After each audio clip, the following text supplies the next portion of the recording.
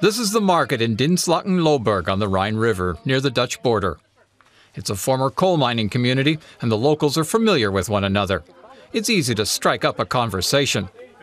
For months now, much of the talk has been about local Muslim boys who have gone to fight in the Middle East.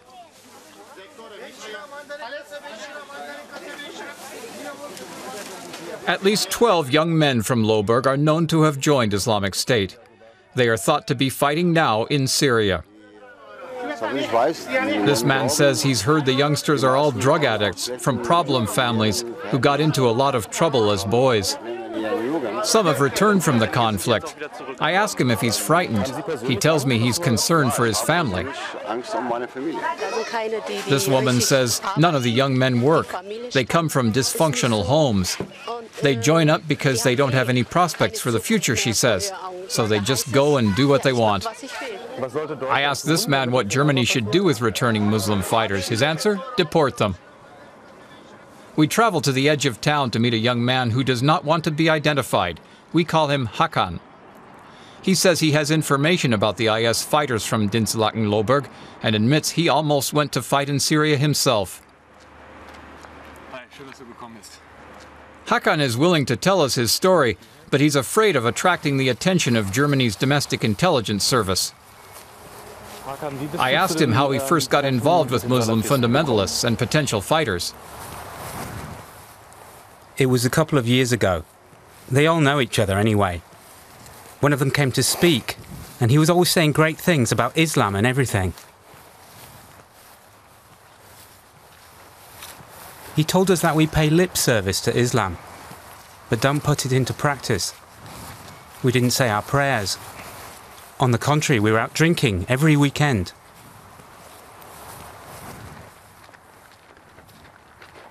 When he came, I was already thinking what a mess I was making of my life. So I thought, yes, this is a chance to do something about it. To do something for the next life.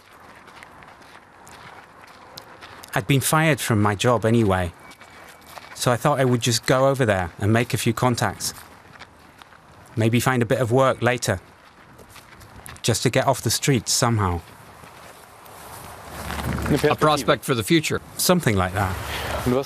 I asked Hakan to describe how the man who came to talk to them approached the subject of joining the conflict in Syria. There were a lot of videos showing what the Assad regime was doing there, what it was doing to all the Muslims.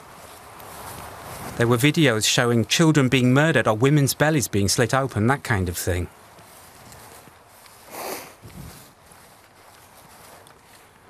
And they said things like, how can Muslims like us just sit at home and watch when this is happening to our children? Things like that.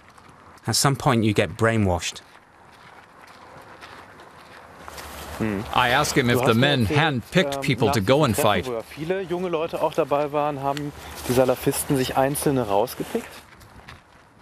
They took people aside and they spoke to them in private. They were looking for people who had nothing more to lose. No job, no money. They were the ones they thought they could work with.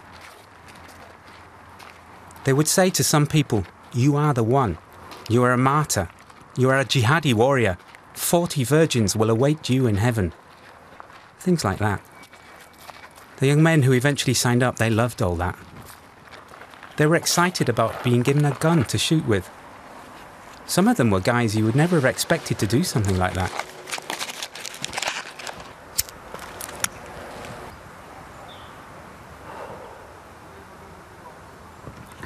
I was on the verge of going too. It was 2 days before I was due to fly out, and I was still deciding whether or not to go.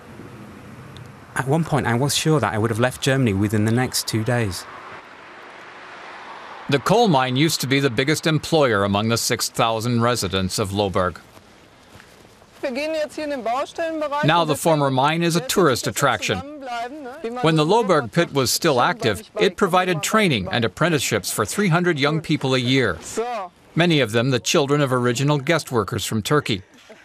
Back then, when everyone had a job, it didn't matter at the mine whether people had Turkish or German names. But the mine closed in 2005, and almost from one day to the next, a quarter of the area's young people were jobless. Extremists recognized a hunting ground for young fighters. Turhan Tunsel and Errol Tonk work for the local integration office. They say the Salafist fundamentalists are a problem because they recruit jihadis and because they are anti-integration in general.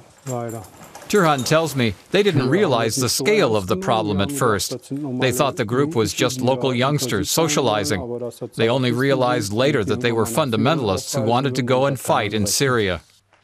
Turhan and his colleagues are supposed to represent the interests of migrants in the community. But now their time is taken up with dealing with the spread of Salafism and recruitment for Islamic State. The two integration workers are gathering signatures for a petition to protest what they're calling violent Salafism. They want to offer young people an alternative to extremism with leisure and sport activities and job interview training. Turhan and Errol tell me their outreach work is important because it can give young people hope for the future. Organizing activities with them and for them shows that someone is concerned about them and gives them some stability in life. Education, training, work, that's what's important for young people, they tell me. They are also concerned about how to reintegrate jihadis if and when they return from Syria. Errol tells me the main thing is to help them find their feet, to become positive rather than negative role models for young people. That way their experiences in conflict zones can be used as a warning to others not to get involved. We are back with our informer, Hakan. He still has regular contact with fighters in Syria. He says friends who went to Syria to fight are still friends no matter what. I ask him what they say about their lives in Syria. They lived in a neighborhood that used to be reserved for the rich, but they've all fled because of the war. They say it's like a holiday, except when they have to go out and fight. They imagine they would just get a gun and go off to war, but they had to undergo training before they could go out and fight. Military training? Basic training, yes, but it was sick, really sick.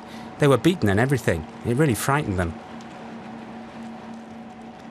I ask Hakan what they say about the war, their experience of fighting. They told me about Philip. Before he blew himself up, he'd been shot in the chin and spent 3 months more or less in a coma. He couldn't do anything to help the people out there anymore. What was he supposed to do? He could hardly hold a gun anymore. He couldn't even eat.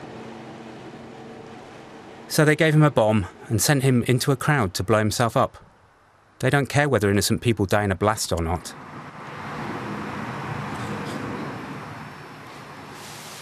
Ja, hallo, Manfred Götzke von der Deutschen Welle.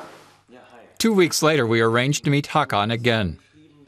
He seems nervous on the phone. He tells me he's had a visit from the police and his wife has been questioned about IS fighters. Hakan is scared of the police and of the Secret Service.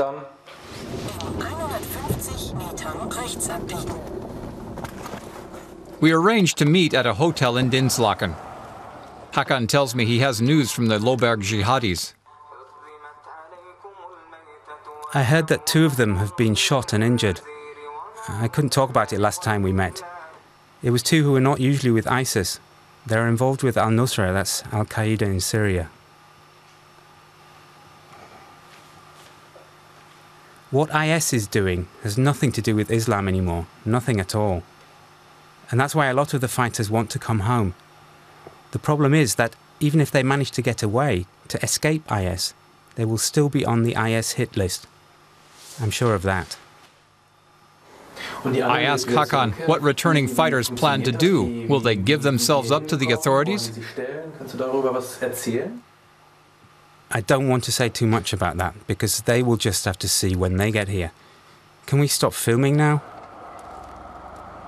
We end the interview. Hakan leaves the hotel first.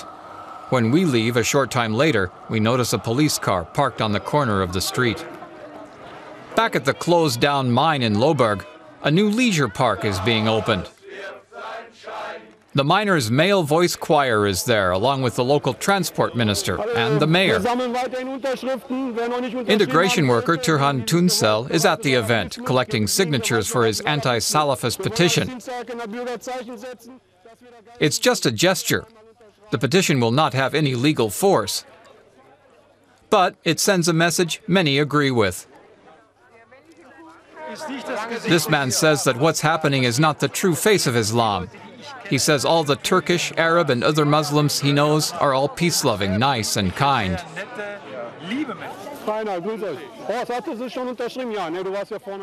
Turhan knows practically everyone in Lohberg. And almost everyone he approaches is happy to sign the petition. Turhan tells me his campaign against Salafist extremism has united people from different organizations and associations which might not otherwise have come together. At the leisure park opening, the local imam takes the stage. He speaks out against radical Salafism too. The imam says they claim to be acting in the name of religion, but the crimes they commit show Allah that they do not understand a word. We hope that everyone in Germany will support us in our fight against hatred and injustice. Walking by the canal, Hakan shows us where he and his friends used to hang out. We used to come here a long time ago. We had barbecues, we sat around a little campfire in the evenings. I ask him if he thinks his friends would rather be here than in Syria. I think 5 members of the Lohberg Brigade would come back if they could.